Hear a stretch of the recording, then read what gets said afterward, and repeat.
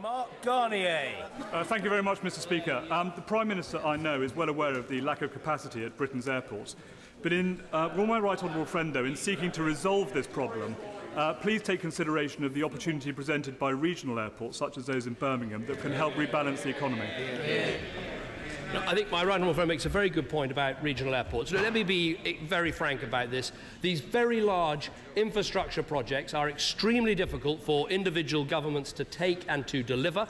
I think what we need to do is build a process that hopefully has cross-party support so we can look carefully at this issue and deliver changes that will address the problems of capacity that we'll have in future years and that address the issue of the hub status of the UK. I'm hoping to make an announcement about this over the coming days, but I think it's important that we work across party lines because this won't happen unless parties actually sign up to a process that can deliver.